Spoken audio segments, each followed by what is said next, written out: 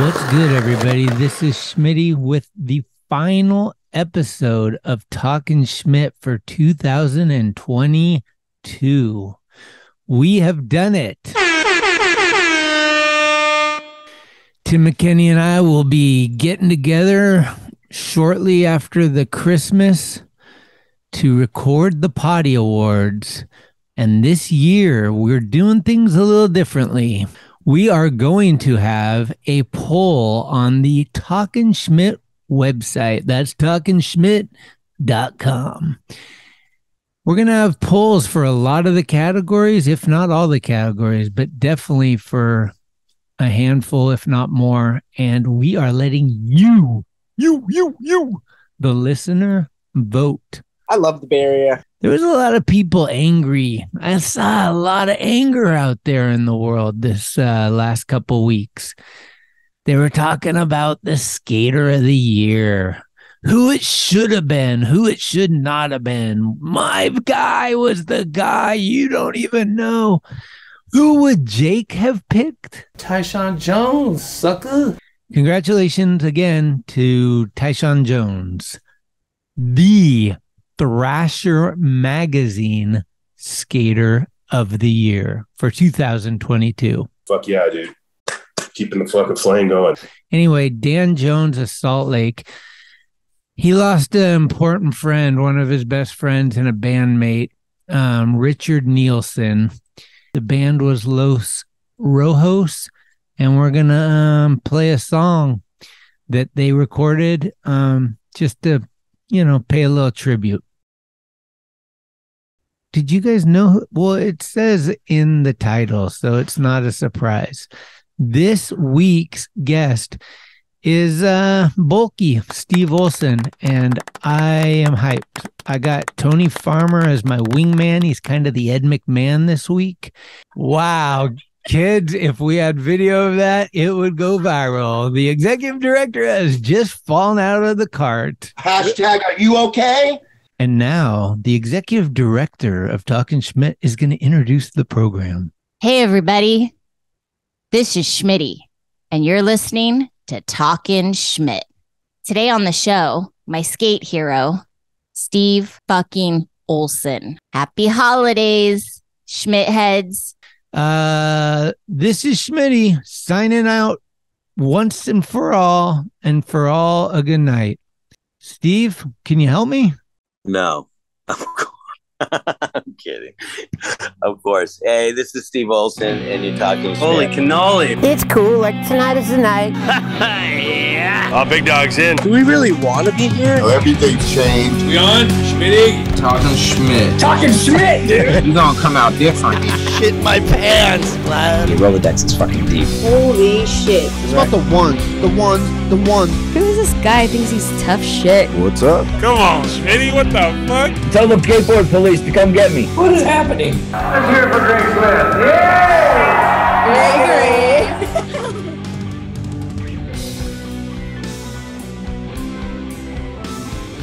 Cut that part out because next up is the one, the only Steve Olson. He's got an iPhone 6. iPhone 6, dude. Wow. Yeah. Mahalo. Aloha. Kamusta. Hello? Are you at Shea Arto? No, I'm at the beach, bitch. Nice. Oh, is that talking shit? Talking shit? Yeah. Got it. Good. Who are we Yeah, here. Hey. That's where I am. Woo, Small kind. Gas chamber. Shoots. How'd you get it all dialed in? Is this your phone? We're working. That's great. Schmitty. I'm a technical genius. Okay. Fuck, right. Anyway. Eyebrows come together. Highbrow. Your eyebrows are fucking looking. Highbrow. Relax, Tony. Satan, Farmer. Why you gotta be like that? Nah, I'm backing them, dude. That's a genuine compliment. They look fucking good. This is like an episode of Lost. It looks sick out there. Yeah. Well, anyway, what's going on?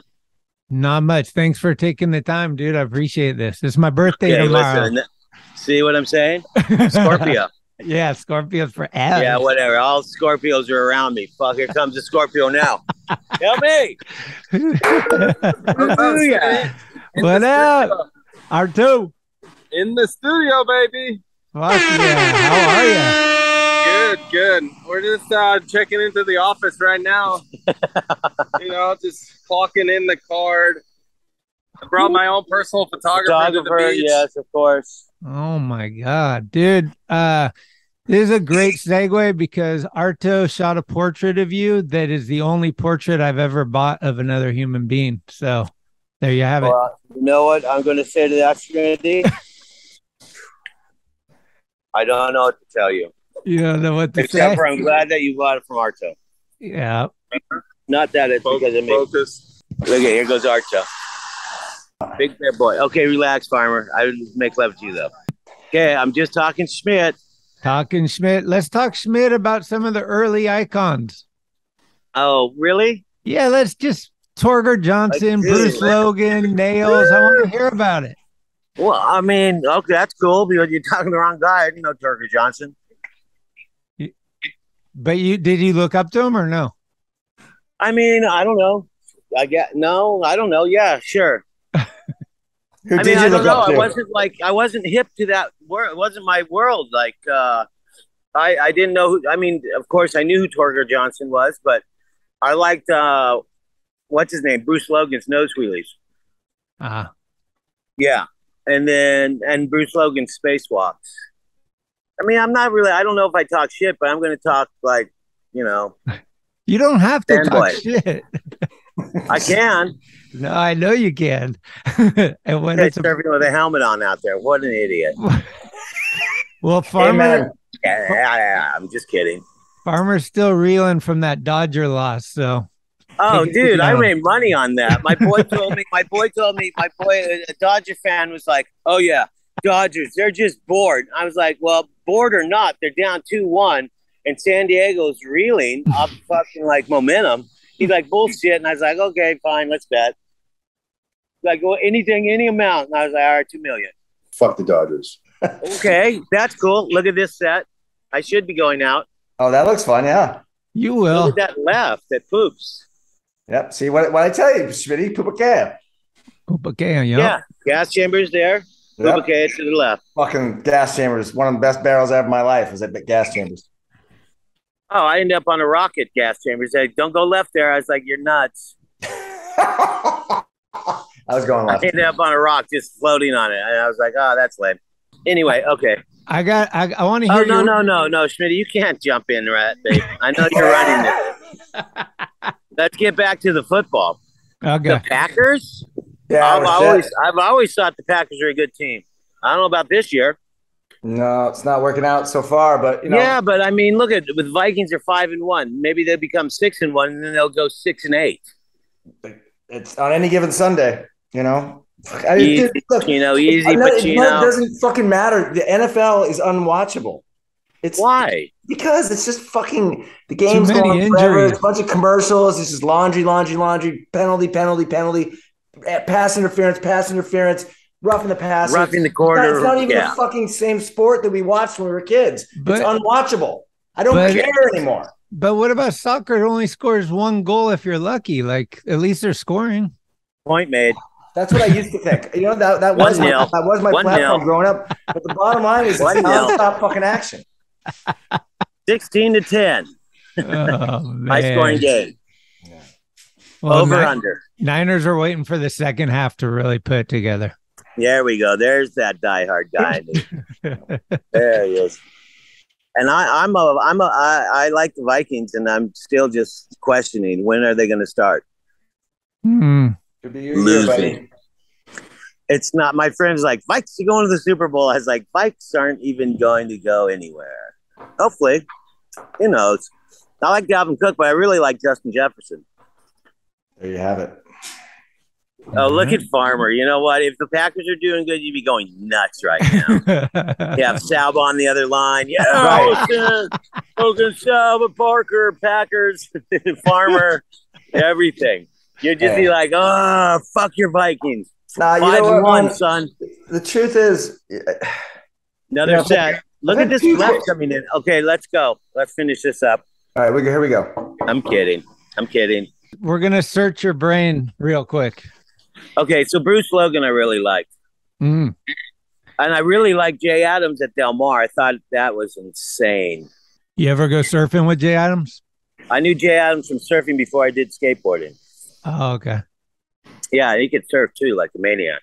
Yeah. Jason has the footage of him in Hawaii. He's just charging these huge ass fucking waves. It's gnarly. Yeah, he's crazed. He was crazed. I got to hear this story from your point of view because Salba and Mofo both told it, and you were apparently there. It's Keazar Stadium, the Sex Pistols, and Dead Kennedys, and already, Schmitty, you're wrong. It wasn't the Sex Pistols. It was the Clash, the Cramps, and the Dead Kennedys opening the show. Okay, I think it was myself, Kevin. I'll go right to the story. Kevin Thatcher, myself, Mofo, Salba, Tony Alva, Brad Bowman, and some other cats that are Gwen Vitello. Gwen, I don't think was there. Was she there? Salba says I wasn't, so I'm just relaying. Right? No. I guess I don't know. Salba said the Sex Pistols. They never played Keazar, but whatever. He might have said, yeah, okay, but either way. So the story goes something about like you guys charged the stage and possibly first stage diving or slam dancing happens at this concert. I mean, whatever. What do you mean? We were just pogoing and having fun and pogoing off of each other. If that's slam dancing, that's slam dancing. But it wasn't like a pit or anything. We were just pogoing around, and it was insane. I mean, come on. You have the Cramps. You have the Clash. You have the Dead Kennedys. 1979, I think. Okay. Yeah. Everyone that didn't make the finals at Winchester was at that gig. I think Alva and myself went to a party with Susie Skates over off of, I want to say Army, this huge abandoned warehouse, gigantic. But I remember I was sitting there and I was kind of just investigating the areas, and I heard this sound, and I was like, whoa, what is that? Is just like some aggressive sounds coming out of this room. So I rolled into the room, and then I kind of tracked the sounds, and it was coming from behind this this curtain. And I pulled the curtain open, and there were these two males, and they were just going at it, and they stopped like, a deer in headlights, and they looked at me, and I looked at them, and I was just like, whatever. And then they looked, and you could see a little cloud over their head. A little brain thought, oh, maybe he wants to join. And then I closed the curtain, and I walked back into the party. They always say the first one's free, but watch out for the next million. Sounds like a good fucking party. Yeah. That's 79. It was fun, though, whatever. I mean, yeah, that concert was amazing. I mean, that's a pretty good bill. Kennedy's, that's Cramps, an insane Flash. bill. Yeah. Yeah, there were always good bills like that, though. Were you spending a lot of time in San Francisco back then? I was, because Indy was up there. Okay. And I was always staying at Fausto's. God, where did he live at that point? He had the bicycle store at that point. I was like, oh, that's cool. Guy's a bicycle salesman. Oh, he sees that there's a profit in skateboarding. All right, let's make a stroker. All right, that doesn't work. Oh, all right. Let's make the rebound just so we can make some money. That doesn't work either. All right, here's a truck you guys should just steal from. Take a tracker and take a Bennett and then put it together, and you got a good truck. Yes. All right, we'll put suspension on it because we're really into slalom racing. Oh, all right. Pull the suspension off. Now you have fucking the best-selling truck on the market. Oh. Either way, whatever. It's life. But that's the story of Indy, not Blackheart, not any of the other bullshit. All the truth just comes out. So Salva was like Blackheart and Olson are 1 and 2, and I don't know who's 1, who's 2, but but Salva said he was 3rd. Salva was 3rd? Yeah. Salva won the first bowl contest. That's all we need to know. Okay. On trackers. What? What was more mind blowing, Alan Gelfin's Ollie or Bobby Valdez invert? Alan Gelfin's Ollie. Mm-hmm. As far as I was concerned, I never was a big fan of the invert, but that's cool. What do you got, Tony? Yeah, what do you got, Tony? You got Chime in, anything, or farmer. you just here? I'm not really sure why I'm here. Moral support. I think Schmitty was a little nervous, and then he definitely wanted to hype up the Packer Minnesota Viking Purple People Eater thing. Which, well, that's easy. Yeah, 5-1. What are you guys' records? 3-4, 3-4 now. Yeah.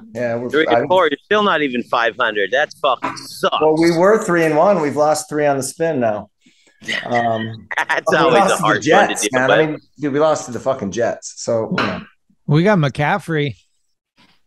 Who got McCaffrey? The Giants. Niners. The Giants. Niners. I thought McCaffrey went over to the Giants and is playing baseball now. Wait a minute, they got McCaffrey. That's a great get. Yeah, I know. Well, the whole team's injured. They got their backup quarterback that nobody wanted in the offseason. Look, I just love football. I just happened to grow up in Minnesota when I was a little kid. That got into my blood, so I'm just doomed. Fran Tarkenton? Yep. Fran Tarkenton definitely was quarterback. And then we had Alan Page, Jim Marshall, Carl Eller, Farmer knows Purple People. I remember them. Yeah, I was you weren't even born yet. Stop talking. I was a Rams fan at the time. I didn't. Bingo. Yeah, of course. You liked Roman Gabriel.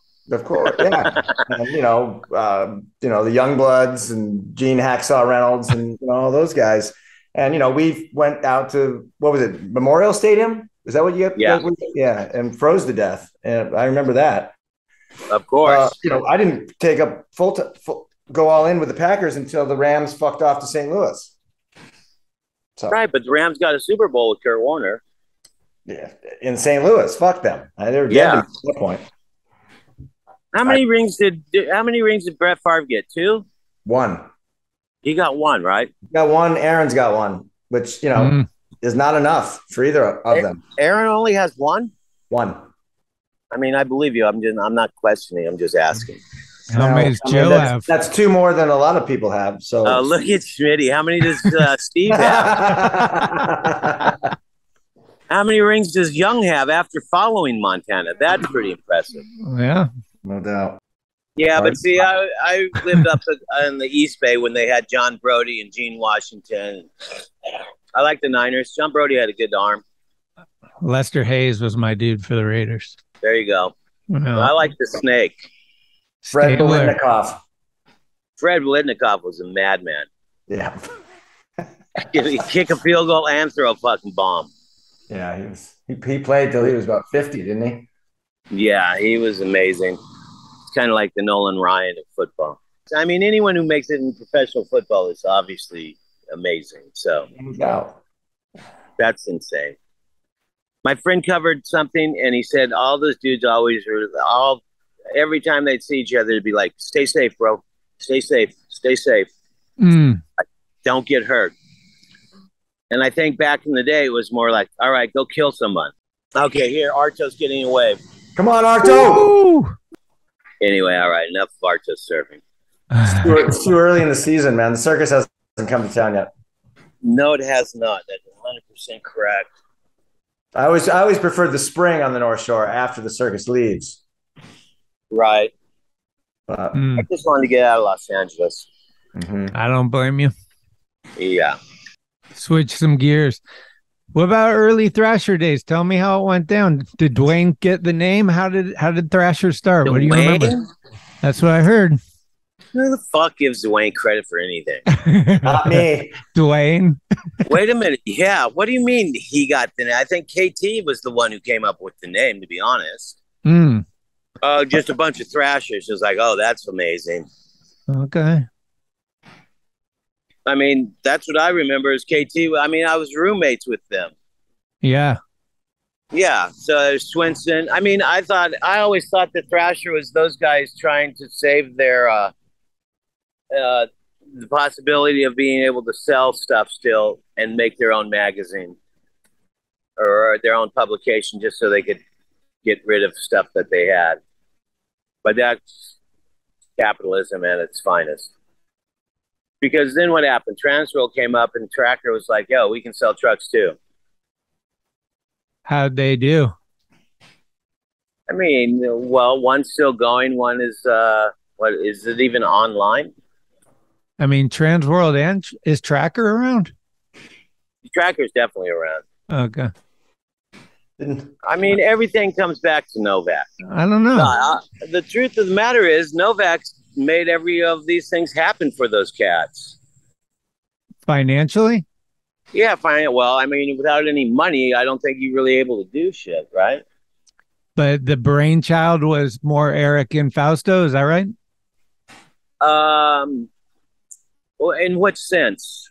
Like who was thinking up and putting in the like actual grind? Like was Novak more monetary, just providing money for it to happen, and these guys were in the trenches doing it? I mean, every fucking early skate contest video I watch, Fausto's in the background. He's there. Right. So like that to me was really impressive. Like that he wasn't but just those this dudes were always at the skate contest once they got involved.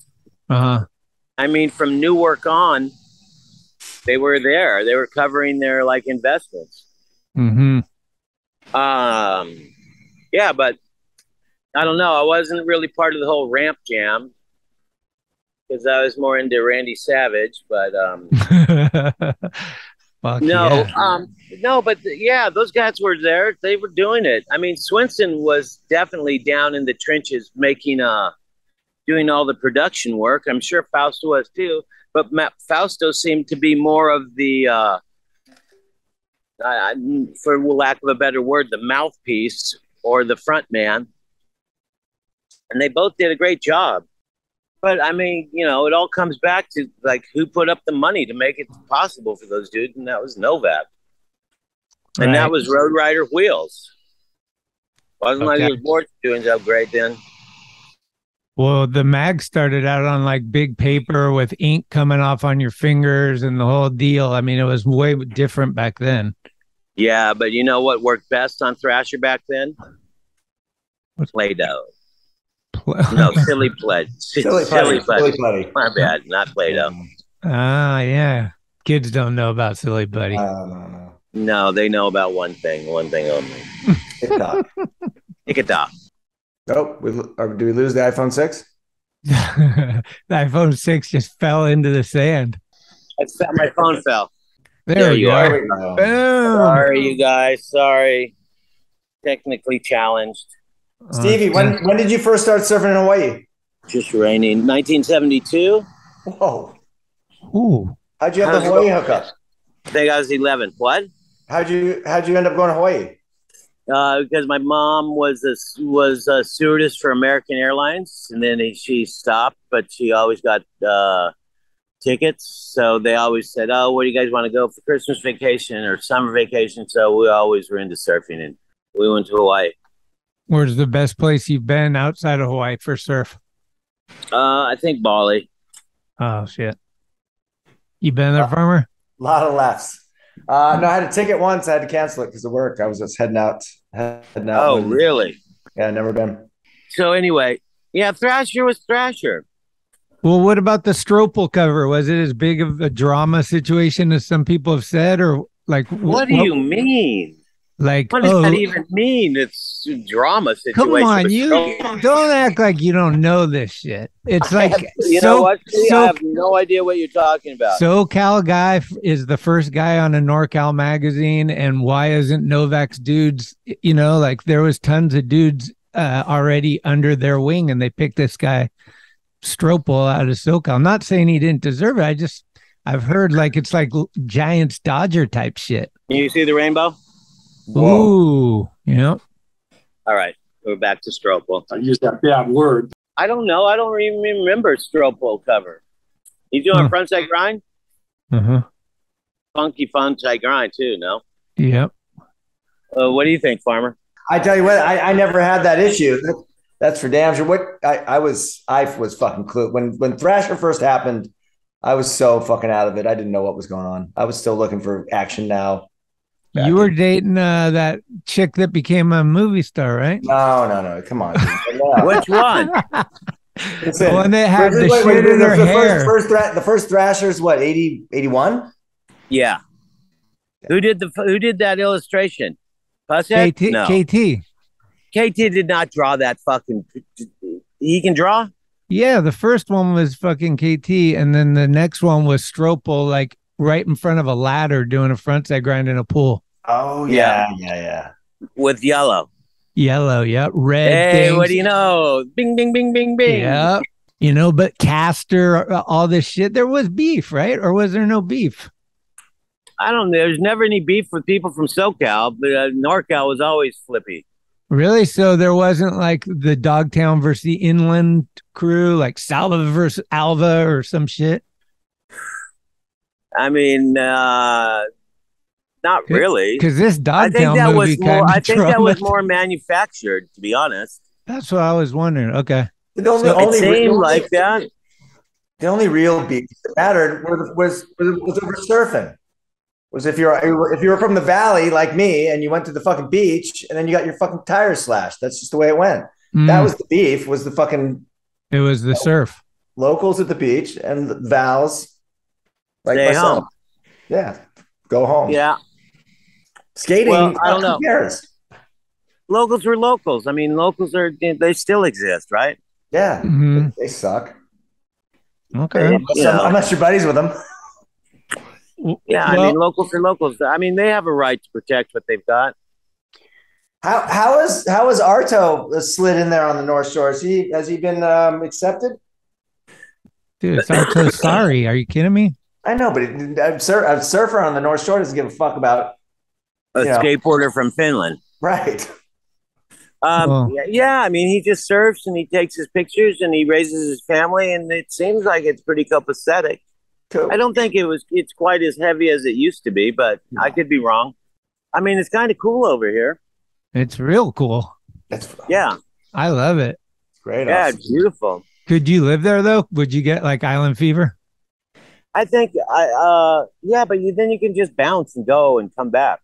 That's what Chris Sen was like, dude, you can just go to another island. It's just $100 or something like that. That's so amazing. And Chris is on the Big Island, right? Yeah, he's at Kona. I saw somewhere that you said that you were never the Sodi. Who said that? I wasn't. You were skater of the year, but not Sodi. That's not what it was. Not anything to do with Thrasher.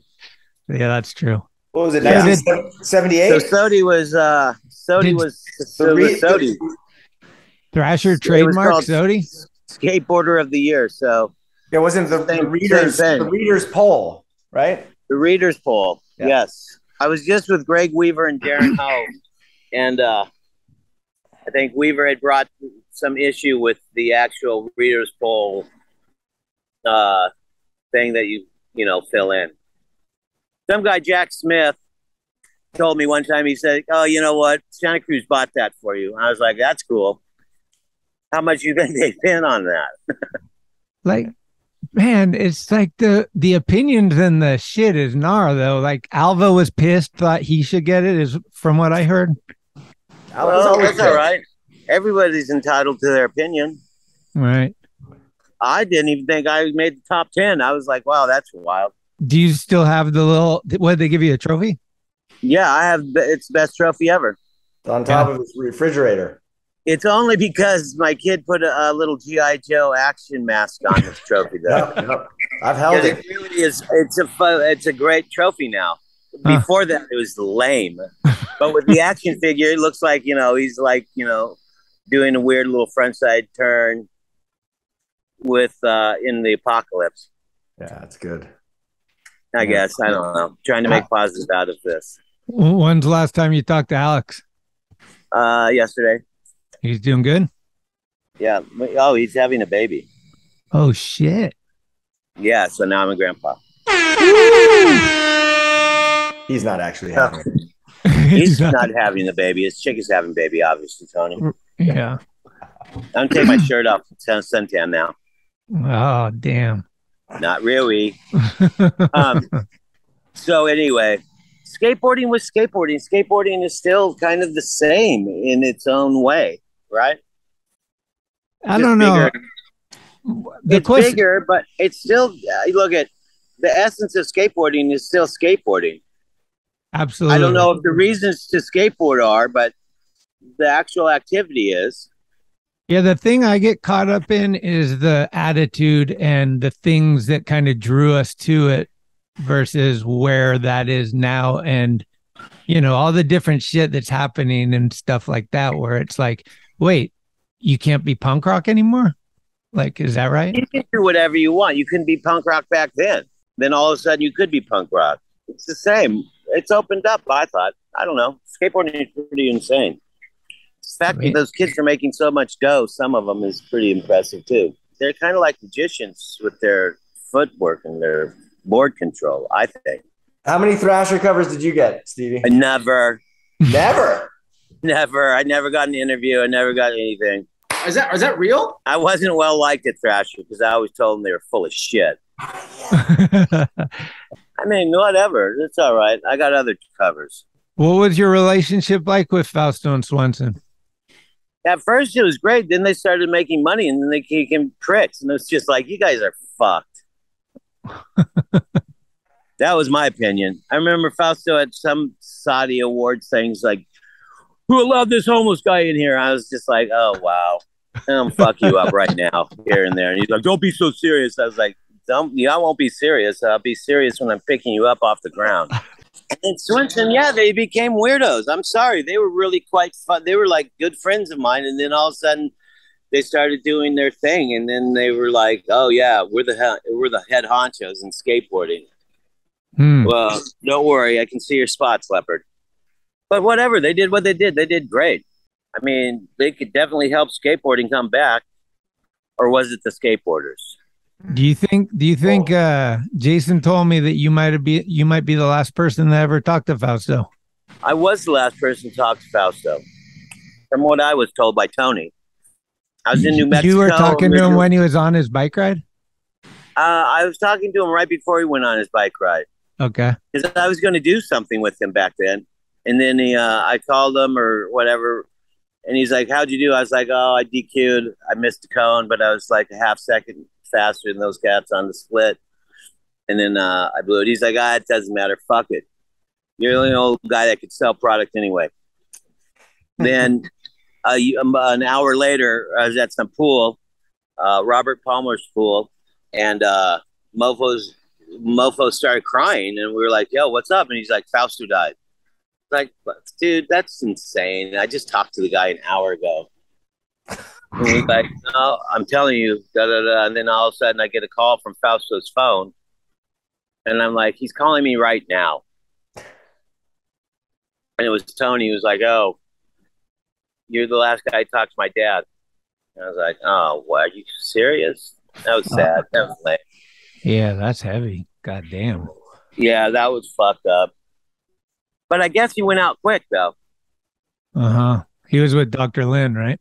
Yeah, I heard that him and Dr. Lin were on their bike ride, and then all of a sudden, before he even hit the ground, he was done. Supposedly. I don't know. It's a drag. I really liked Fausto. It must have been heavy up there. Yeah, it was. I mean, it's... And I was feeling for Sally and Tony and Gwen. You know. But we used to go up occasionally, Stesic and myself, I think even Novak, and have these like kind of pep rally talks with Swenson and go to lunch or something. And that was like, he was like, oh, how can you be so happy, Olson? You have nothing. I was like, exactly. I have nothing. That's where you're all fucked up in the head anyway, pal. And then Joey Trichet calls me. I think I was in New York, and I was at someone's house, and I was like, oh, I got to split. I'm going to go for a walk. Because it was kind of weird. It wasn't kind of weird. It was fucking definitely weird. And as I'm walking, I think I'm on Church Street, and I make a left onto Broadway. And who do I fucking run into but Stesic? Whoa. Yeah, it was very fucking bizarre. And he was like, yo, and I was like, yeah, can you believe it? And he's like, no, it's weird. And then we went to some bar and I got drunk. Good call. You think Stesic is responsible for kind of the tone that Thrashers use throughout the years, like from Mofo to KT to Jake? Like, was it all originated with Stesic, the writing? I mean, maybe influential. Definitely. I guess that's the same thing. Yeah, he was a major influence, right? Yeah, I mean, I remember Novak was telling me a story, which you can take with a grain of salt, but he's like, yo, I gave Mofo a Hunter Thompson book and told him this guy writes in a good style. Try to get influenced by him. Yeah. Yeah. Obviously that didn't happen. Mofo told me that same story. I feel like Mofo has his own writing style. It's like, all right, take from what you can take from, but develop your own shit. Copycats never prosper. What are well, they? That's not a very true statement. Good artists borrow and great artists steal, right? Here we go. You got a million stories about probably the runways and the photo shoots and stuff. Is there one that you haven't like got sick of telling? Like the photo of you with the girl and you're like holding her from behind and it's like down the middle of, I don't know, are you in Manhattan or somewhere? It's like pretty Fifth Avenue, 5th and 35th Street, shot by Ivory Sarah. Thank you. No, that was just a picture that we did. There was nothing about that. Who was the bird? Fuck, I don't even know. Arto going left. Chew. Yeah, big dog. Huge bottom turn, still in the soup. He's gonna be pissed. I didn't shoot one photo. Oh, he's coming inside. Trimming. Just put the camera on a tripod. He's coming all the way in. Oh, Sodi coming in. We got Skater of the Year and Sodi. He got Sodi? Yeah. Fuck yes. He was. You know what? I have a story of Arto Saari and Jeff Raleigh. Oh, good.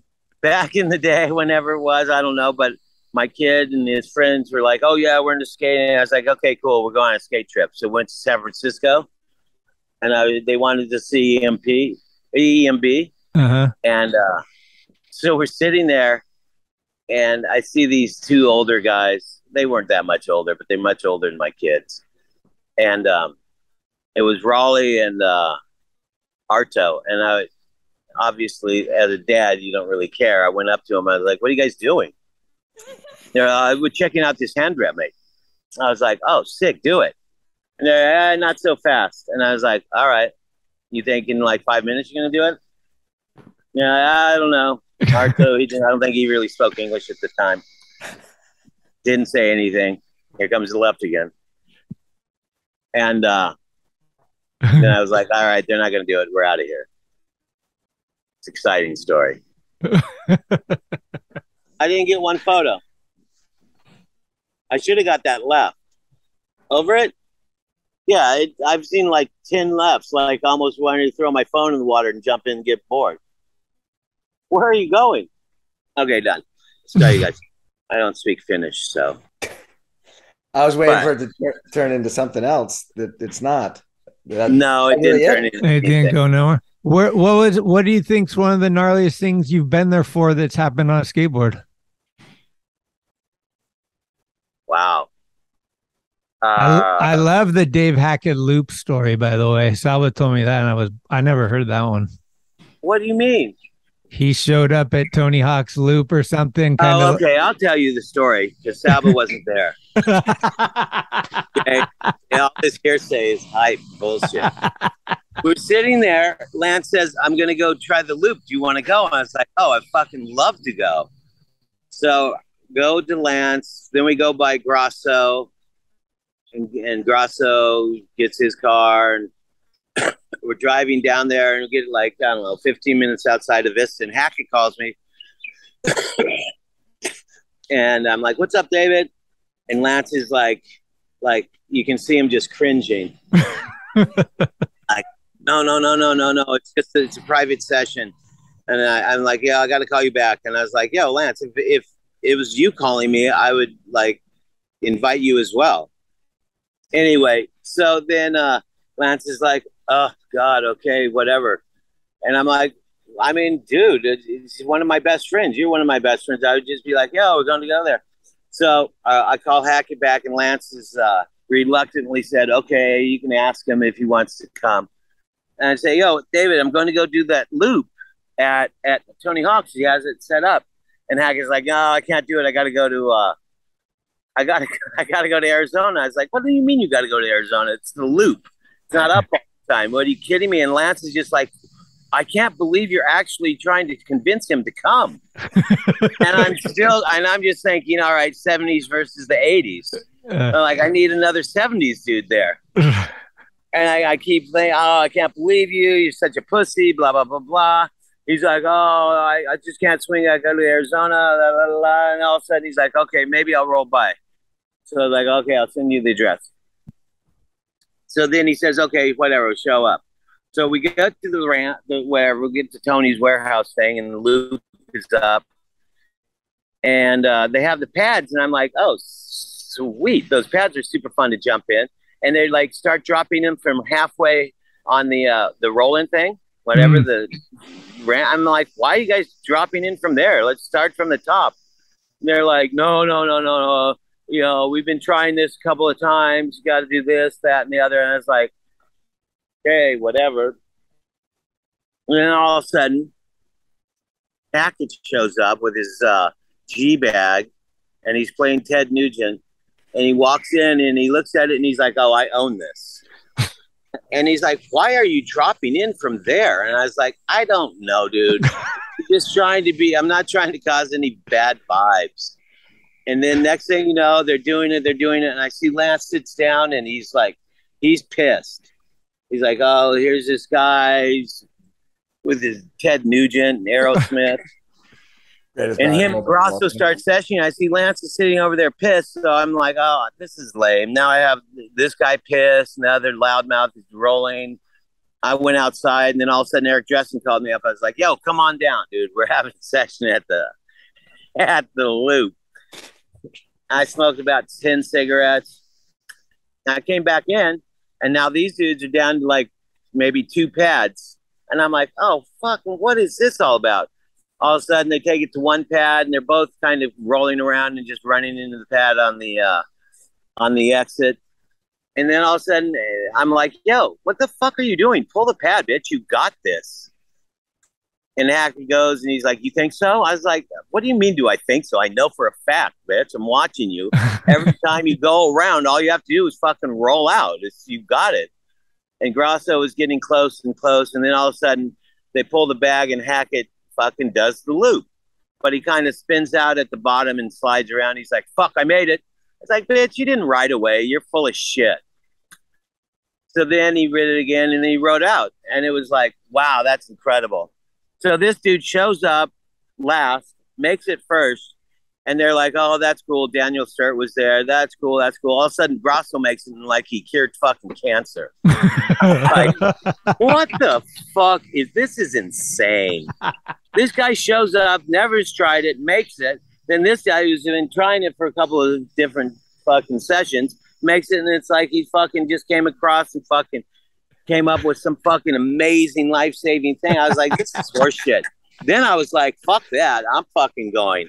And I started going, coming around. I was like, oh, I'm going to make this fucking loop in a heartbeat. And they're like, all right, session's done. We got to lock up. And I was like, oh, that's fucking jive. So I didn't get to make it. Whoa. Lance didn't get to make. Lance could have made it too. He had it for sure. Yeah, but those guys made it, and we didn't. I didn't fucking get to my second real. I didn't get a real shot. I'm ready to go do it right now. Let's go back. Yo, I'm fucking going to. Hackett was like, I don't know, this guy ever do the loop. I just think that was 20 years ago. Now I'm going to do it at 61, son. Who owns it now, my man? Good luck to you. Good riddance, youngster. No. But it was awesome. It was amazing. That was a pretty fucking sick thing. That's That's But gnarly. that's the real story behind it. But the fact of having to convince him to come and Lance just getting like, oh my God, would you just stop? He doesn't want to go. Just like, let it be.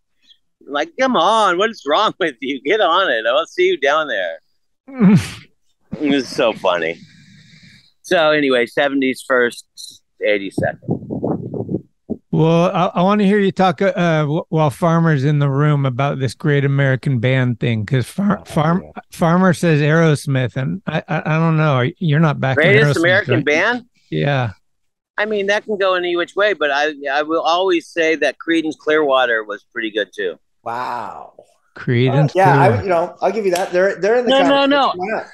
I'm not saying greatest because I think that's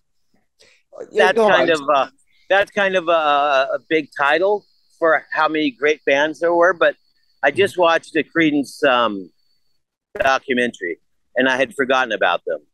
Hadn't forgot about them, but just kind of weren't on the radar. But the documentary showed how amazingly prolific they were and how many hits they had back then. And during that time, they were playing kind of straightforward rock and roll blues type of based music, while those other cats were getting a little more psychedelic. I don't know. It was impressive. And I remembered I was having a conversation with Dante Ross, and we were like, bands have, albums that are just hit-based.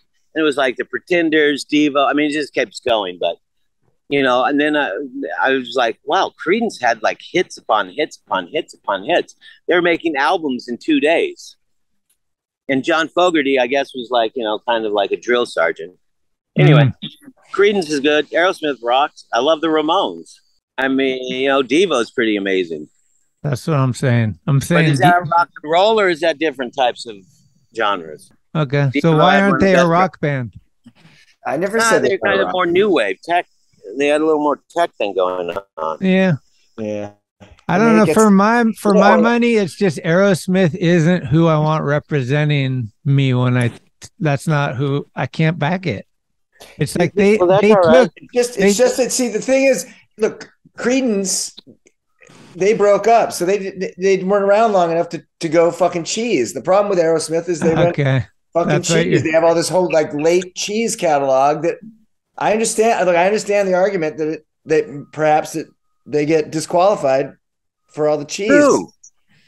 Aerosmith? Yeah. You mean come on.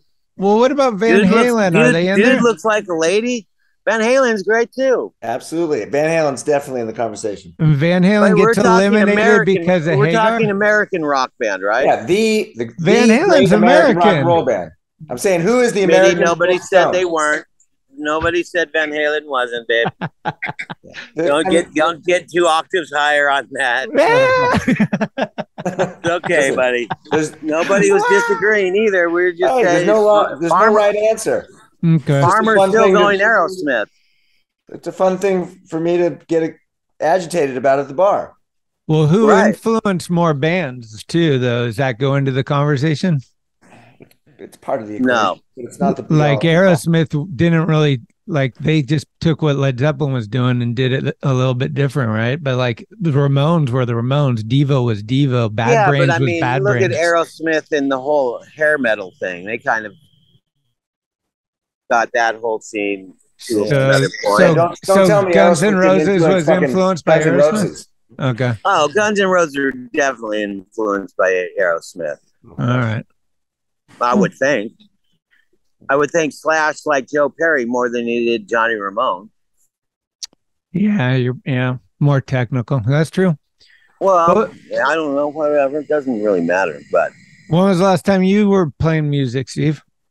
Night before I left to come here. With anybody or just noodling in your house? I'm just a solo artist, Schmitty. Okay. What? No, I just like to fuck around. Talk a little bit about the Joneses, though. Yeah. What was one of the Joneses? What was a highlight? Did you? Let's talk about skate rock. Let's get that story. Let's talk about. Let's do it. It's getting better and better. Okay. Oh, you do? Oh, you got to go do that. All right. I got to go back to the house. Okay. Can I call you back in 2 minutes? Yeah. Do that when bye. you get back there. Okay. Okay, bye. Bye. And now, another first impression with Tony Douglas Farmer. Okay, here we go again. This is Tony Farmer with another first impression regarding the one and only Steve Olson. And I'm going to try and bang out too quickly because, and neither one of which did I actually meet him. But they stand out in my memory more than meeting him, because I can't remember meeting him. But if I go way, way back to Brad Zerbel's garage and discovering that he had this, that Santa Cruz, the black one with the sort of that square graphic with the diagonal and the blue and the red, the Steve, and I remember thinking, fuck, man, I want this board so badly. And my buddy Brad, he didn't really skate, and I was skating, and so I sort of, I guess you could say I stole it. I wish I still had it. I don't, but that was the second board I think I stole from Brad. The first one being a GT Coyote 2. Anyway, that really stands out. I love that board. And then years and years later, shoots, it must have been 2001 or 2 at, it was in New York. Jocko Whalen had a book reading for The Answer Is Never at Pete's Candy Store, and then I believe we ended up at Sweetwater afterwards. And there he was there, man, and I was like, oh fuck. And Buddy Cohen Nichols was chatting with him and rambling on, and you know, being Buddy. And I'm thinking, all right, here comes the intro. Let's have it, okay? Just standing there with my, my dick out going, all right, I'm waiting. I'm right here, bud. Let's have it. Nothing. Fucking Steve walked away. Fucking Bud went off and hobnobbed with someone else. And I'm going, all right, well, that didn't happen. I called him out on it later. And look, understandably, he was like, what? You don't know him? Yeah, right. Because, California and all that. You'd think I'd have known him, but I didn't. And it wasn't long after that I started seeing him more and more in New York, and we've gotten to be pals. And but yeah, first impressions of him were not meeting him. But I guess maybe first impressions doesn't have to be meeting him. I don't know. Anyway, there you have it. Head on down to your local shop. Ask Blood Wizard Skateboards, or visit bloodwizard.com for all your conjuring needs. Tickety-tack. Hey, it's Corey at Blue Plate, 3218 Mission Street. Come see us. Meatloaf, fried chicken, deviled eggs, Dollar Olympia beers. We're here every day of the week. We got a garden, and we got smiles on our faces. Come let us make you happy. Shirt off. No AC out there, huh? Okay, whatever, Schmitty. Coldest summer I've spent was in San Francisco. Mark Twain, go. Don't go there. No? Is that right, Tony? It is. That's right. San Francisco is look summer, at that freezing fucking chest piece. Woo. What did you cover up with that? What did I cover up? What? It's not a cover up. It's not? No. Oh, I thought you had something else there before. No. I almost and I nearly threw something over this in a flight of fancy a few years ago. That's not the Santa Cruz logo to the left of it. That little circle, that one Kendall designed. Is that it? It says 13. Oh, you mean the Santa Cruz knot? Yeah. Kendall didn't do that one. Kendall, they paid a marketing firm $500,000 to come up with the knot because the dot was what needed changing. Okay. The dot. Who came up with your checkerboard? My brother and I did. Nice. Mm-hmm. Yeah, my brother did that, not Jim Phillips. Right. And we did another one. And then they did their own version. It was just like, yeah, of course. That one, the fucking third one is just so stupid. Oh, so he did like the third one? You can see the difference. No, my brother didn't touch the third one. Phillips did the third one. Okay. And my brother did all the SOS stuff, but Phillips did the lettering now. He just kind of ripped off the Alva logo. And then did that go to Vans? Like, did the Vans checkerboard come out after? Yeah. Yeah.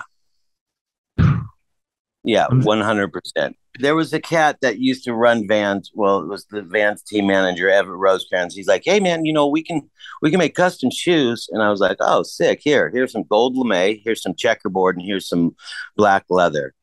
And I wish I kept those checkerboards because it was long before their checkerboard came out. It was sad. I threw them away because I didn't like $1 million shoes floating in the bottom of a fucking junkyard. Landfill. You're not much of a story of my life, right? Story. Wait. Let's go back to Farmer's comment. Story of my life. Probably.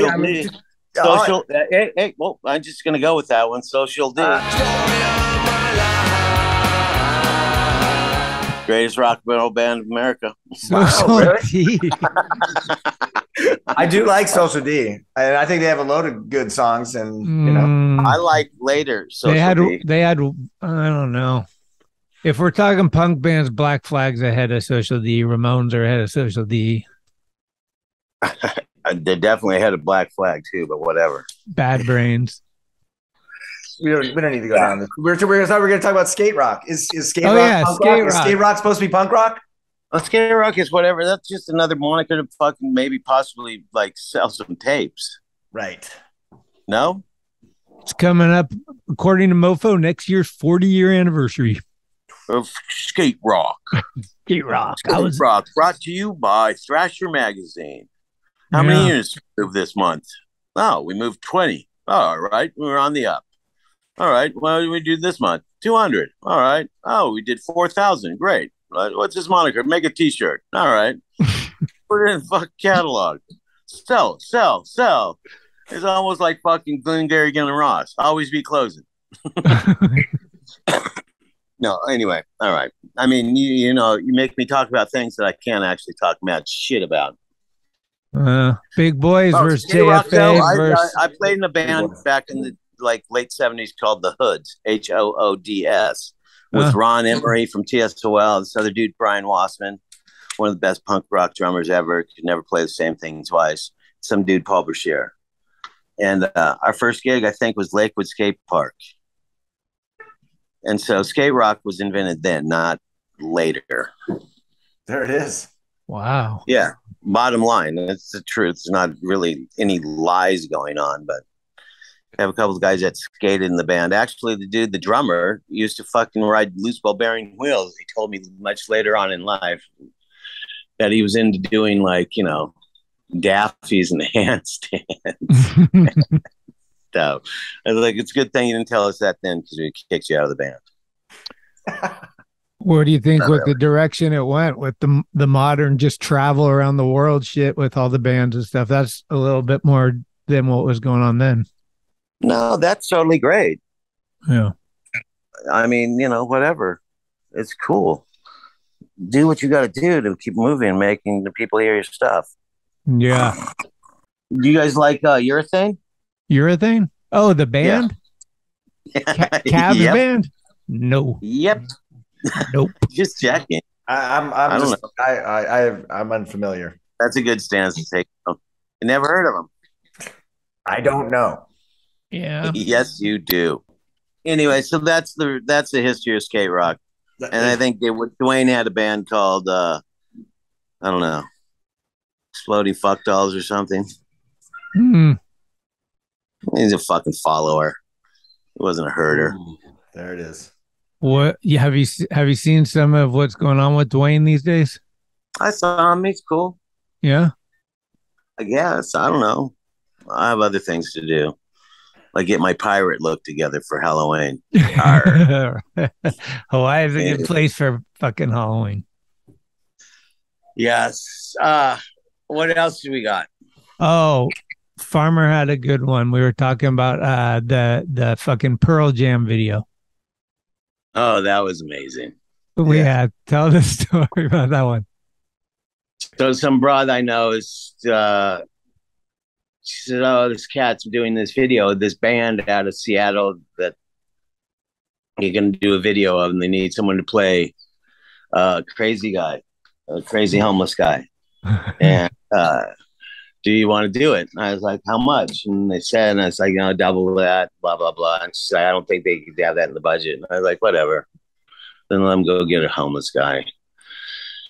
So anyway, then I was living down. I was living downtown. And it was like early call time, whatever. So they like, I'll bring some selections of like whatever clothes you have. So I threw a couple of things into a couple bags, like plastic bags. So then I rolled over to Griffith Park and I'm walking over towards wherever the fucking production setup is.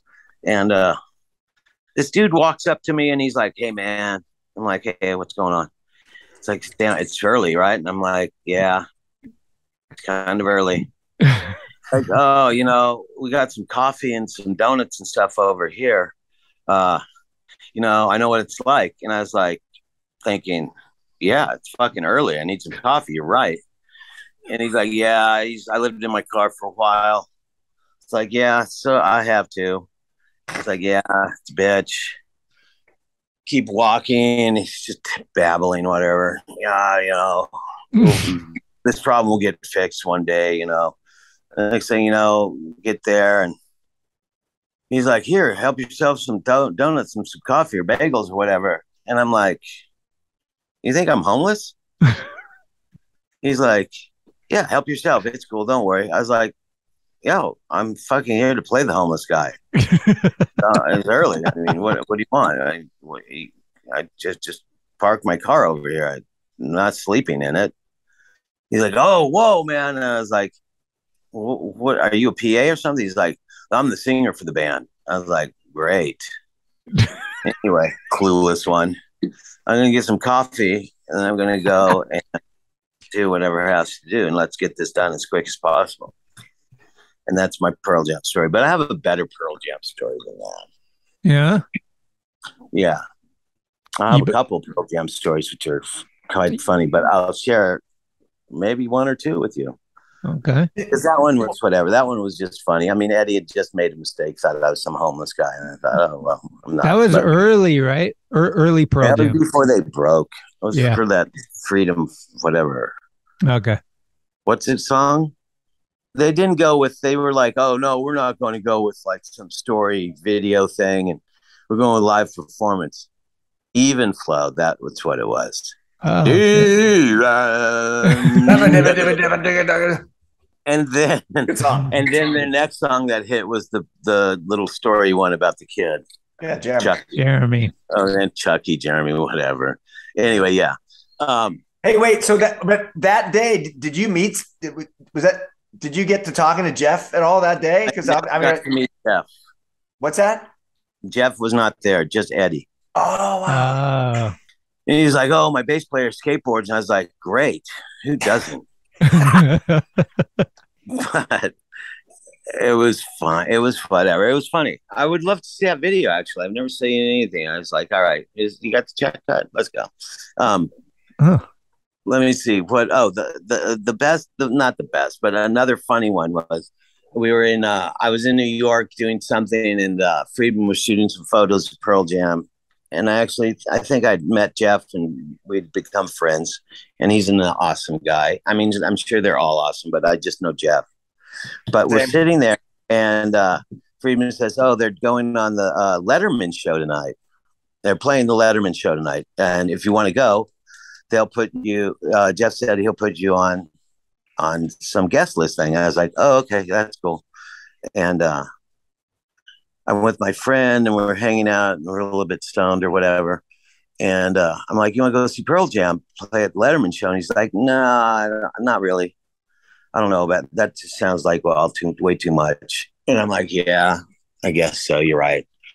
Sitting around a little more. All of a sudden I'm like, yo, let's just go. It'd be kind of funny to go and check it out. I've never seen anything like that.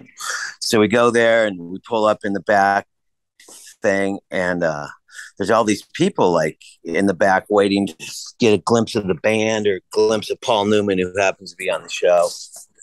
And next thing you know, we pull up and we have our our sunglasses on, and I see the guy Schmitty, their road manager guy, who's a super nice guy. I mean, Pearl Jam, they're all super great, covering the bases. And Schmitty's like, "Hey, what are you doing, bro?" And I'm like, "Oh, I don't know, just come and check out the band." And then all these people are like, you can just see them. Who is that? Who is that? Oh my God.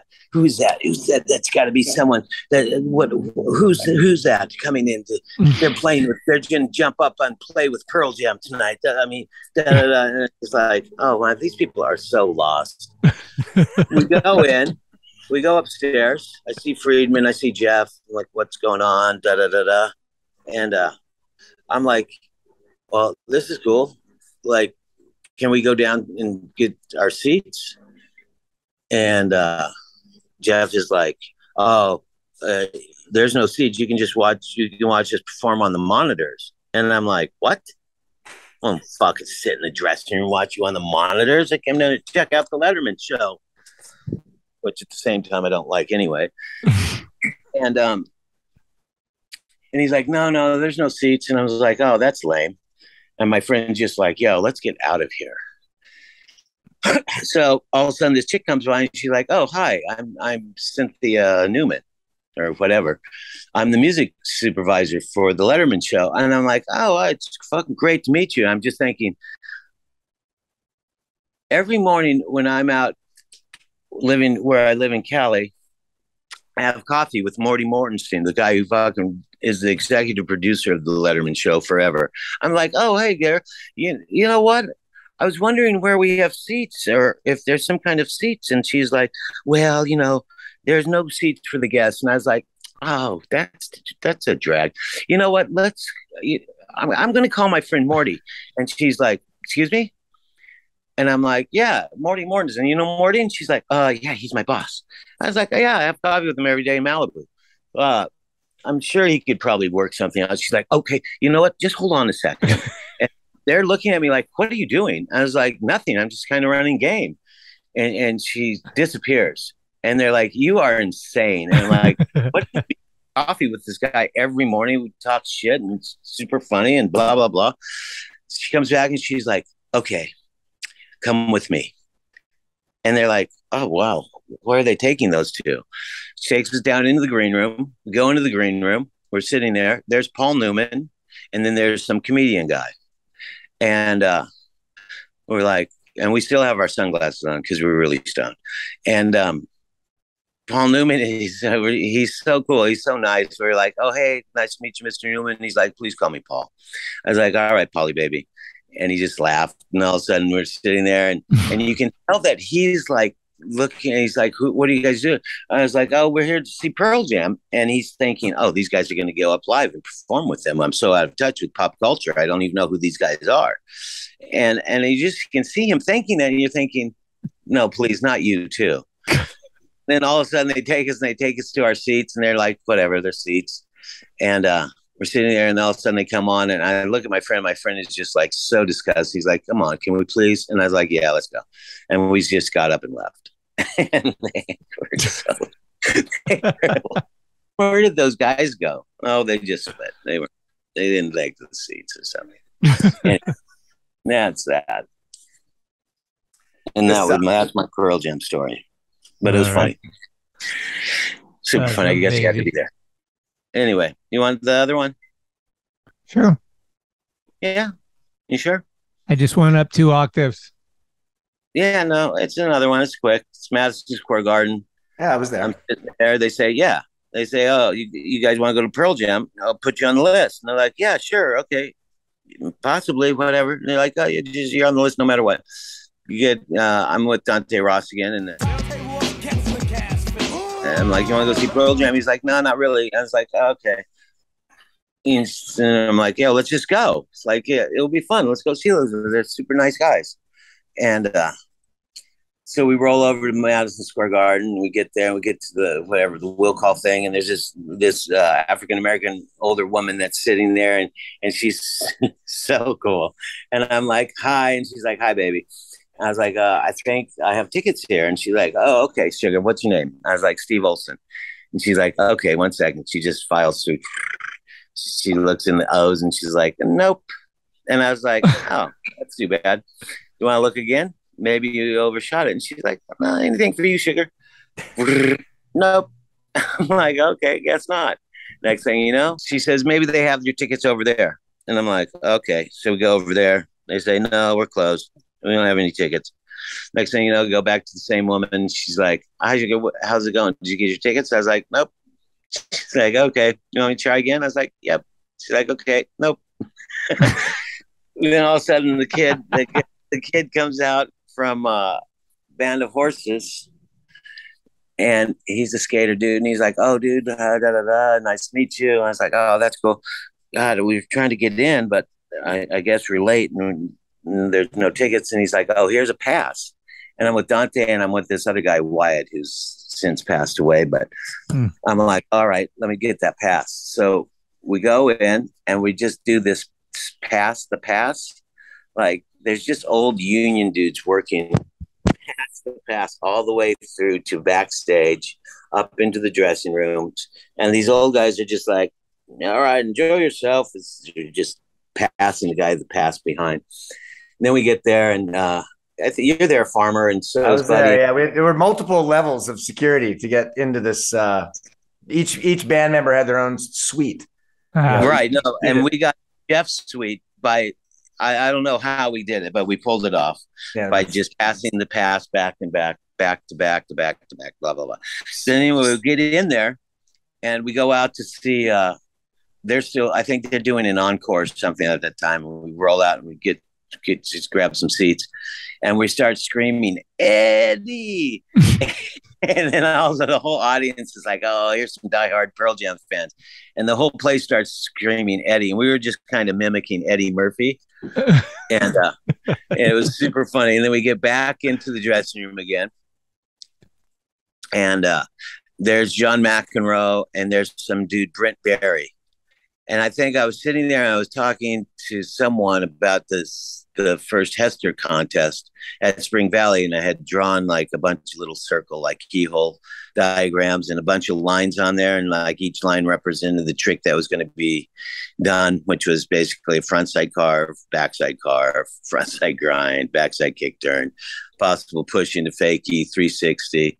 Anyway, what happened? Nothing. Push carve. Did the push carve. I also did a one-footed carve, then slid down and pushed in the fakie because I wasn't going to make it. And I was like, oh, I got to save this trick. All right, just push in the fakie. All right, good, done. New trick invented in the middle of the contest. Wait, salvage is grinded? Whatever. Anyway, sorry, talking shit. Not really. Little Schmitty. Anyway, Brent Barry's like, wow, that's fascinating. I just look at him, and then McEnroe looks at me, and he's like, think he's gay? I'm not sure. I really couldn't care less. That's my final Pearl Jam story. Oh, that's a good one. That was a big night. Yeah. Damn, backstage at Madison. It was way more fun. What? Backstage. We stayed there so long. We couldn't figure out. It was like Spinal Tap. When we were leaving. I couldn't figure out how to get out. Everyone was gone, and we were just walking through the catacombs under there, trying to figure out how the fuck to get out. Took us like forever to figure out how to get out. That was insane. That was super funny. Yeah. Who parties better, New Yorkers or LA? I mean, that depends on who you're with. Well, I mean, isn't New York never closes? Even though it seemed to close every time I was there at 10. Well, Farmer left LA for a reason. Yeah. Just met a beautiful woman. Indeed. No, I mean, come on. New York is New York. LA is LA. I don't know. I don't even party anymore. What do you mean? Arto, let me get a beer. What? I could use a fucking beer too. What do you got, Tony? Yeah, Tony. Tony got nothing. Tony's got one thing on his mind. I'm trying to watch the Liverpool match. Oh God! It's still 0-0. I promise. Yeah, it's 0-0. It is. It's still 0-0. We're 40 minutes in. 0-0. Yeah, dude. Yeah, and is it Intercontinental? They're over. They're in the Netherlands right now. Who do you got for World Cup? Oh, I'm back in Canada. Dude. Really? Oh yeah. You're nuts, dude. Why are you back in Canada? I'm just asking. Well, I married a Canadian.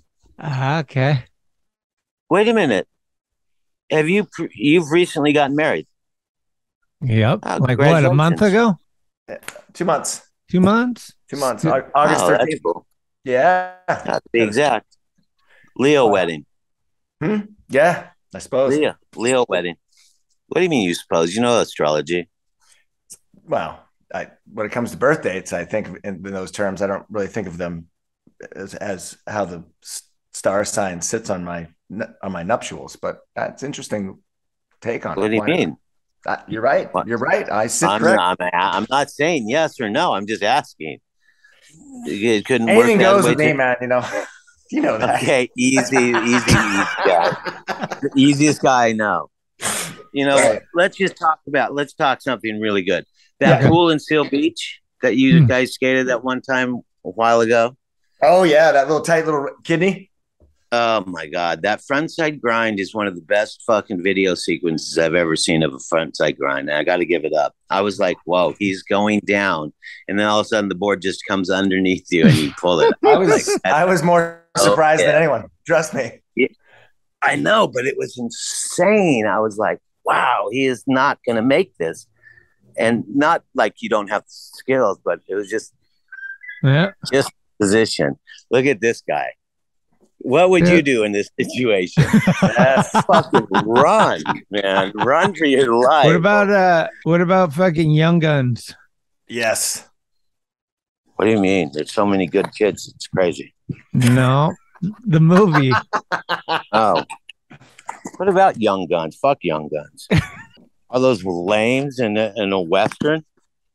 It's a good movie. Or I thought it was when I was a kid, at least. Well, yeah, but now you're grown up and you can see he was a piece of shit. Yeah, actually, it came on at the bar the other night. And I was laughing pretty hard at it. So, Young Guns versus Thrashin. Oh, that's good.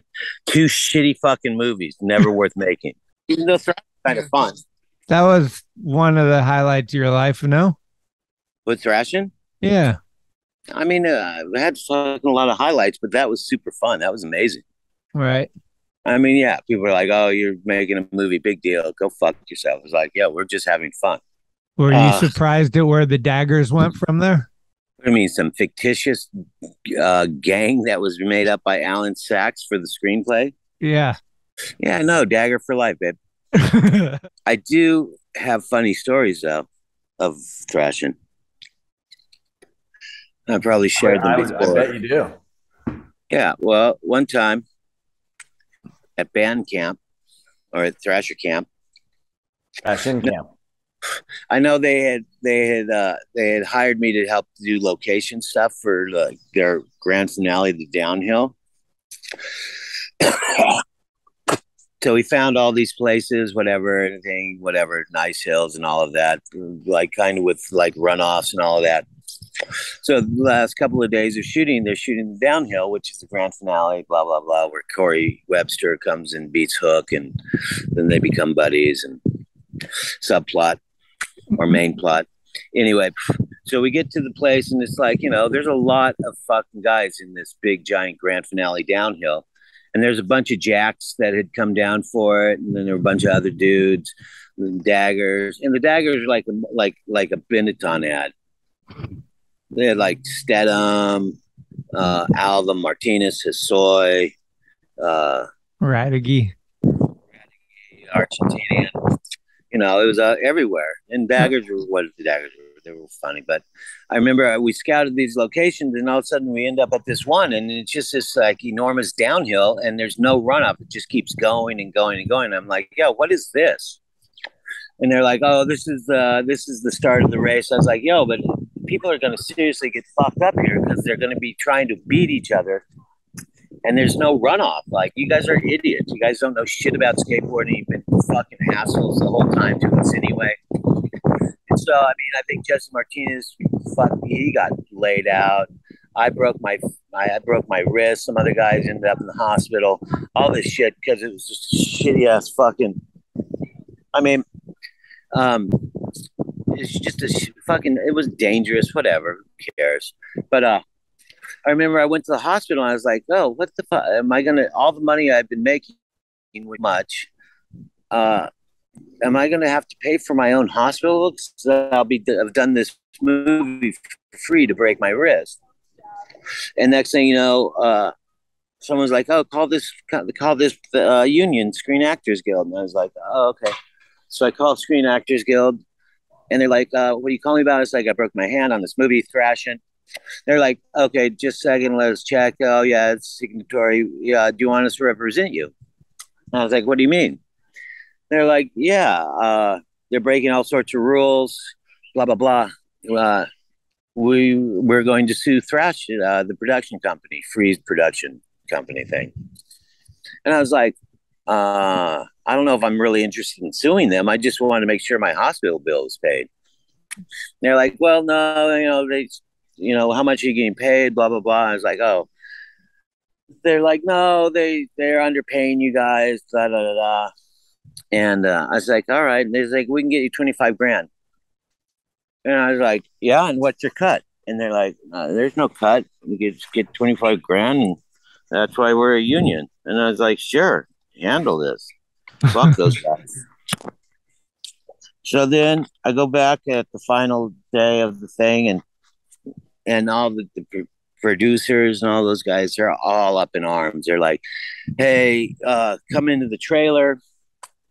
And I go into the trailer, and I think I had a cowboy hat on. I was kind of dressing up like that back then, and Halloween every day. And they said, look we're willing to cut you a check for $3 grand right now, and we'll cover all your hospital bills. Just drop the the suit against us. And I was like, excuse me? I think I was 20 at the time. No, it was 24 or something. They're like, yeah, this is just adding problems to our production, blah, blah, blah. And I was like, wait a minute, let me just make sure. 25, 3 from 22. So you want me to just cough up 22 grand to be cool with you guys who have been assholes the whole time to us skateboarders, because we're like these humans that are worthless to you, but you're making a movie about it. I don't think so. And then one dude, some older guy, was like, it's like you have a gun to our head, motherfucker. And I was like, and if I had a gun to your head, motherfucker, I would have pulled the trigger before I even fucking looked you in the eyes to make sure you're dead. And he was like, what'd you say? And I was like, yeah, fuck you too. I'm not fucking dropping the suit. I'm going to fucking double it. And then they kicked me out of the trailer. Then everybody got upgraded, though. We got scale instead of whatever it was, $1.50 a day. It was fucking excellent. And I got the money. Then I moved to New York and became bicycle messenger. That's always good. I tried to ask that question a little earlier. Like, how did the New York Olson happen? Well, I like New York so much. I think the Joneses played New York back in '81 at like A7 at 5 a.m. We played Peppermint Lounge. We played down in Trenton, New Jersey with Lord's New Church. We played all over, like out there. I don't know how, but we did some record with BOIO. Someone got their head kicked in, and then we just parlayed that into doing a tour. But we played with the Blasters at the Peppermint Lounge. They're like, you guys want to come and open for us?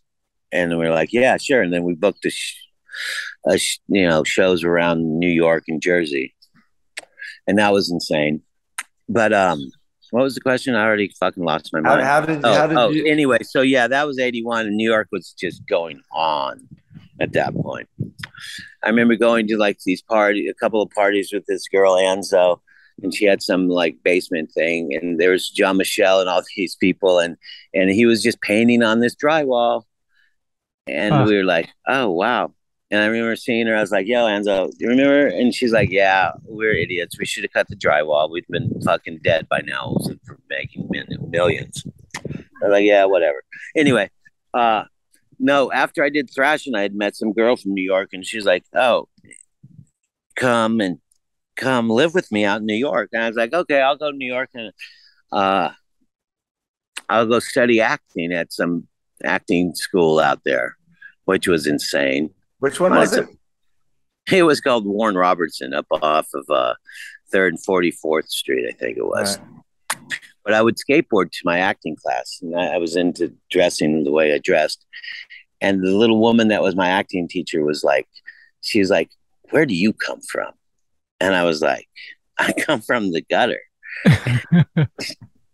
She's like, why do you dress the way you dress? And you skateboard? And I was like, yeah, well, honey, I'm a skateboarder. What do you want? And then I was like, I needed a job. And I was like, oh, all right, fuck it. I'll go and I'll make deliveries on my skateboard for a minute with the messenger bag. And I was like, this isn't making time. And then I got a bike and I was a bicycle messenger. And then I was going to acting class. And I was like, oh, this is for the birds. These people are whack. I remember going to with this one woman. She's like, oh, I need a scene partner. And she's kind of this hot chick. It's like, all right. She's like, all right, come up here to like Central Park West and 74th Street. And all she wanted to do was have an affair. I'm like, yo, honey, I'm here to fucking learn this acting crap. She's like, well, is it okay if I get into character? I was like, yeah, whatever. She came out in a negligee. I was like, I thought we were doing Death of a Salesman. She's like, well, I just feel more comfortable like this. I'm out of here. Should have nailed her, but whatever, I did. Damn. Anyway, that's how I became a bicycle messenger, out of necessity. Then I got picked off by a bus on Fifth Avenue, like between, I don't know, 59th and 54th Street. They had the two bus lanes, and I was racing these dudes to go back downtown. And I cut between the buses. The one bus opened its door and picked me off. Fuck. And it happens. And that's my first New York world. Wow. But that's how I ended up there. But I just remember skating Union Square by myself, just thinking, wow, it's fucking 21 degrees. I'm out here doing G-turns by myself. This is not that fun. This is not fun at all. Nobody skates here. Then there was like Mungie and Henderson and Bruno and Ian and Pepe. Oh yeah, how did you meet and get to know Kes? I met Kes much later though. I didn't know Kes then. Okay, thank God. Ended up in prison with him. Yo, we're just gonna do a little job right now. What's that? We're gonna go rob someone. No, I didn't. I met Kes much later. Much later. Like 90s. Probably late 90s, actually. Yeah. Huh. But Kes and I became great friends quickly. But good dude. Yeah, rest in peace, Kes. Yeah. Look at is this going on? Can you see my logo? Yeah, Ruka. All right. Just trying to get on their flow program. Okay. I know some people that know people. Negative. Drop coming. What else? New York was good though, but I got a good picture, luckily, with this guy Christian Lapinto down at the Brooklyn Banks. Yep. Classic. Yeah, no, luckily, but I mean, he was like, "Oh, let's go shoot some pictures skating." I was like, "All right, let's go." Shot a roll of film. Remember going over and seeing his contact sheet. The whole thing was either just blown out or totally underexposed, except for two frames. The one happened to be the one. I was like, that's a good fucking ratio. Wow. 24 frames. You got two pictures. You need to check your light metering, bitch. Did that run as a Santa Cruz ad? No. Or that was later? I think that was much later. Yeah. No, that was in the like 80s, mid 80s. Yeah. But then again, nobody was skating the banks. It's like, yo, I love skating alone. Not. Like, skate with my friends. That's what it's all about for me. It is more fun, yeah. Yeah, I don't know. It's fun to go and skate, but I like to skate with my friends. Absolutely, yeah. Yeah. Well, okay. Since you're at Arto's, maybe we can wrap it up with the Arto the cover, the doubles at his backyard. Excuse me? You and Lance? No, I've been signed a non-disclosure. Oh, you're not at Arto's. I am at Arto. I can't talk about that cover. Oh, you can't? Okay, come on, Schmitty. Of course I can. No, Lance and I, we were skating a lot, and we were like, oh, we should do a Red Baron thing. Blah, blah, blah. Because his dad was English, and I'm not German. But, yeah. So we'd been talking about it for years and years and years. And then all of a sudden, we were talking to Arto, and he was like, oh, I can shoot that. So we shot it at his house. And it turned out kind of cool. But, I mean, what's cool about that photo to me is everything was done in camera. There's no, like, photoshopping of anything. Like, the plane floating in the foreground is hanging by, like, fishing line. It was a little plane. The backdrop was painted back there with planes dogfighting. And then... Did he hire some people to come by to do, like, the fire and all that? No, we just, like, poured gas on the coping. And you just did it yourselves? Yeah. Did Lance make the model? Because I know he's a really talented modeler. He did the one model, and then this other guy, Tate's, did the backdrop. Him and Lance. Tate. Yeah, I know Tate. Yeah. Yeah, Tate's fucking talented. So they did 12 by 12 backdrop, and then we shot it, and it was done. It was good. I don't know. But I have to say my favorite thing, one of my favorite things in skateboarding was doing a cover with my kid. Right. Yeah, I don't know. I was just like, oh, wow, that is so wild just to be skateboarding with my kid. And then all of a sudden it happens to end up on the cover as the highlight. So, yeah, that's... But it was amazing doing it with him. He's like, yo, this is how you do doubles. I was like, okay, whatever. You drop in over there and I'll drop in here. And then all of a sudden I was like, all right, go do whatever you got to do. Make sure I'm in the right position. What is it? Was that Supreme? Yeah. Yeah, it was Supreme, the big fish pond. Right. And he's bonelessing over you, or is that what he's doing? Or he's doing a boneless to the left. I'm just grinding on the right. Okay. Is that the one Becker built? I crossed behind. Badgett built it. Steve Badgett. Oh, yeah. Badgett's a fucking master craftsman, huh? Indeed. Yeah. I just saw the new one that they were building. Yeah. The old Tower Records on Sunset. Yeah, fully suspended, no supports underneath. It's insane. Yeah. I'll see you there. I'll see you at the ping pong table, bitch. That's right. Yeah. Down, son. Olson, he's not bad at table tennis, this guy. Really? I just play to my opponent's abilities. Yeah. Yeah. If it's somebody weak, you're kind of like soft. If they're fucking good, you're harder. No, if they're weak, I play left-handed. Then they think left-handed. That's my trick too. I think Steve and I started playing each other left-handed, and we had to go. All right. I'm 100% left-handed. I right-handed. They go play right-handed. I was like, I can play left-handed better. Anyway, if we're gonna dig a song out to put on the jukebox to take us out of here, what do you go with?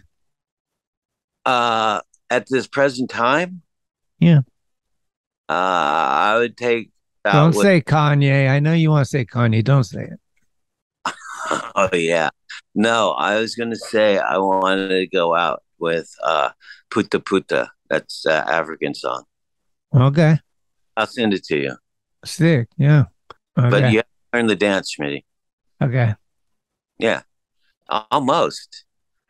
Just shake your booty. It's Macarena, but reverse. Whatever. It's way cooler, man.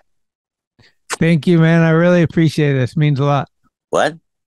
I'm saying thank you. Appreciate it. No, I'll text you my Venmo too. Okay. Yeah, the invoice is in the mail.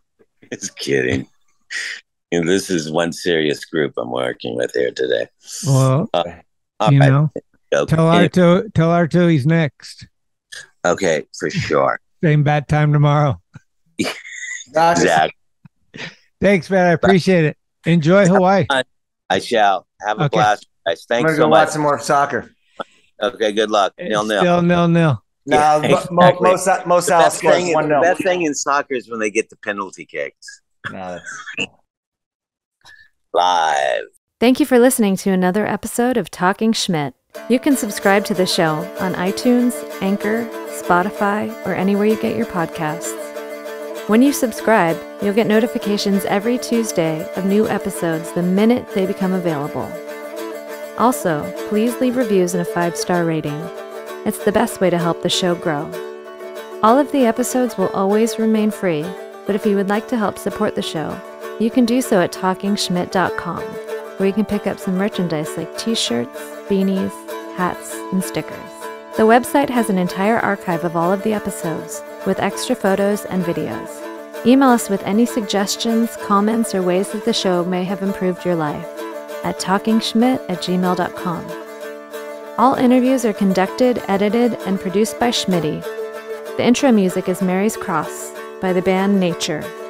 A very special shout out goes to the executive director, Sharal Camisa. Shout out. Love it! This is Talking Schmit, where the Rolodex is deep, but the conversation is deeper. Keep the wheels greased.